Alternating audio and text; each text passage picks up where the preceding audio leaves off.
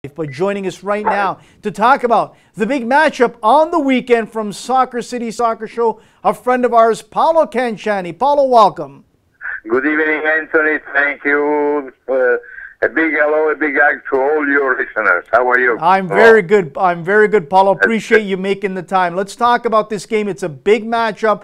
All of Italy is looking forward to watching this game. Only the people that aren't looking forward to are the people that are going to be tuning in to San Remo. This is an Italian this is an Italian festival that unfortunately is on the same day as this big matchup. Is there any controversy with the game not being shown at the same time with this festival, Paolo? The controversy here is outside Italy, like here in Toronto, in Canada. RAI, that is the national state television, advised that they're going to broadcast the game on a delay basis at, I think, around 7:45 p.m. But I know we can watch the game on Bay television. So, unfortunately, all the sports fans, they are a little bit upset. But, you know, you have to consider this. How many Sundays, how many Saturdays the RAI broadcast 4 games back-to-back from Italy, and all our women that are complaining because they cannot watch the telenovelas or the fiction or other kind of programs. And unfortunately, Sanremo is the biggest music festival that Italy has once a year, and the calendar of soccer and the calendar of this event, they match this year. Unfortunately. Paolo, let's discuss this matchup. A massive injury to Juventus. Giorgio Chiellini will be out, not just for this match, but he'll be out for a good, I think, 3 to 4 weeks. That's a big hit. This is a big match in Torino. This is a big match for Juventus. And I feel that the pressure, the stress, the spotlight on Napoli is going to be too much. And I'm looking for a Juventus win, not only 1-0, possibly 2-0. And I'm looking for a strong performance by this team. Your thoughts? My thoughts is a little bit different than yours, Anthony.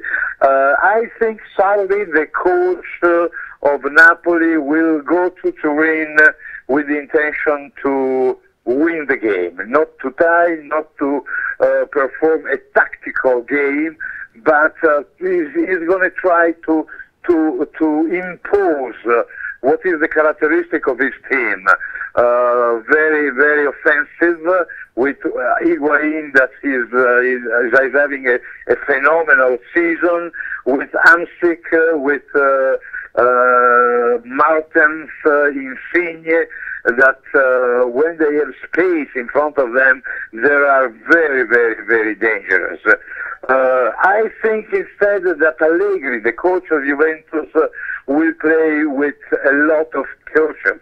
The fact that he's missing Chiellini in the back, the fact that he's missing Khedira in the middle, and the fact that he cannot have Mandzukic, center forward, are 3 elements in each different zone of the field, very important.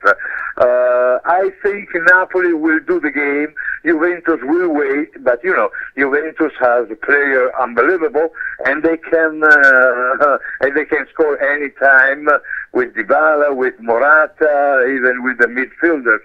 So I think we will see a good game, not a tactical game. This is the worries before big matches or matches that attract a lot of attention, like is Juventus Napoli. Paolo, my concern would be then if Napoli goes in there saying, you know, we're not going to settle for a draw, we're not going to settle for anything less than leaving it all out there and going for a win, they could be caught, and they could be caught on the counter, as you mentioned, by Morata and some of the wonderful players Juventus has. And defensively, I think that's where Napoli struggles. Yes, that I agree 100%. The defense is not the best part of the Napoli teams. All the players are good players, but not exceptionally. Starting from Koulibaly, even with the goalie Reina, that is a good goalie, but for me is not a tremendous goalie. There is that possibility, but I still think, with the mentality that the new coach of Napoli has, that the Azzurri, they will try to make the match. That's my feeling. But then, the game can be Juventus defense. They're going to play with four defense, with Bonucci and Barzagli in the middle, Liechtensteiner and Evra on the two on the right and the left back. So that means that Allegri is trying to cover the team as much as he can. To make a prediction on how the game will turn around, I don't know.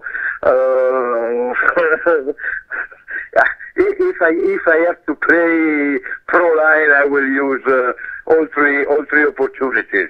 Juventus, Napoli, or tie. I don't know. Paolo, watching the game against Carpi, I had a lot of concern for Napoli heading into this match. They struggled against one of the weakest teams in Serie A, one of the newcomers.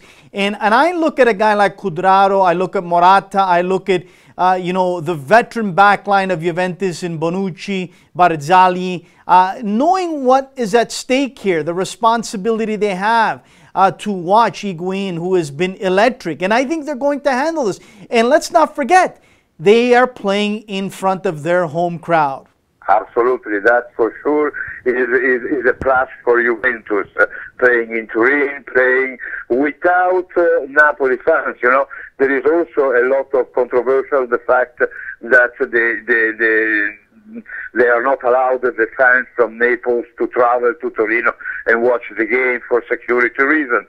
The same thing happened in the game in the first when Juventus played in Napoli. The same thing happened to Juventus fans from Torino. They were not allowed to travel to Napoli to watch the game. But all these are important factors. But my feeling is that Sarri, that is a surprising good coach, will play to make sure, especially on the sideline where Insigne can hurt, where Gulam can hurt, when Martins, if he's going to play, can hurt, and where Juventus has Liechtenstein, Evra, or Sandro, that there are not traditional defenders, but more players that are good in starting the play.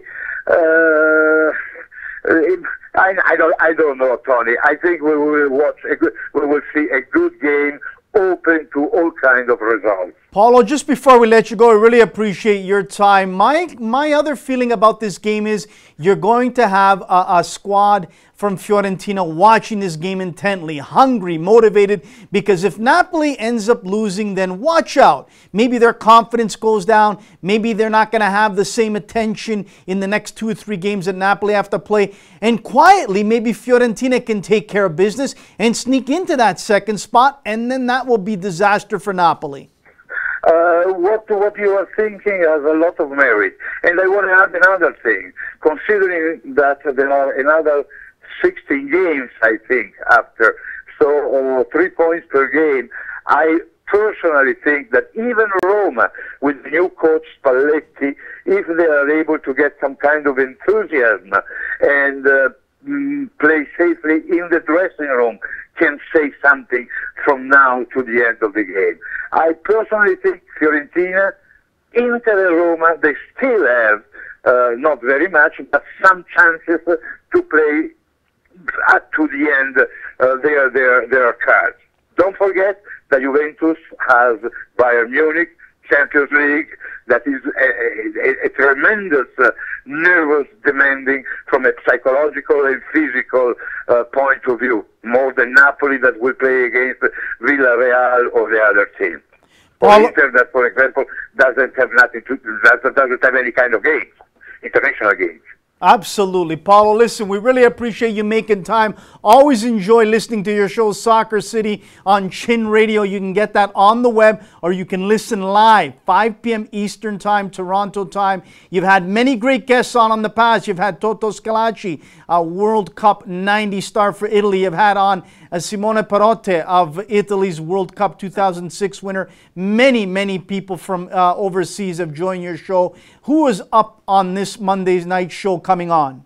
It would be a surprise. Last Monday, I don't know if you had the chance to listen, I had Mariella Scirea wife Yes. of Gaetano Scirea. I think the best sweeper that the Italian soccer had in the last 34 years. He won the World Cup 1982 in Spain. And I want to tell you one thing, was an incredible player. Was a defender that in 552 games in first division, he was never ejected. What a clean and beautiful, honest player, Gaetano Scirea. God rest his soul. Paolo, we really appreciate it. Continued success with your wonderful program. A lot of us listen to here in Ontario and worldwide. Thank you again, Paolo. Thanks, and good evening to you. Have a good show. Paolo Canciani of Soccer City Soccer Show, class act. I really enjoyed him taking time to join us to talk about Juventus and Napoli. Big matchup on the weekend. A lot at stake here. And as I said to Paolo, I'm predicting a Juventus win. I'm predicting a 1, maybe even a 2-0 victory. I just think the pressure, the stress is going to get to Napoli. They've had a wonderful season, and they still might go on to have a wonderful season and win the Scudetto, but you're playing in a place that not many clubs come away with a win. And Juventus right now are on a mission, not only for a Scudetto, but a Champions League final and a win there as well.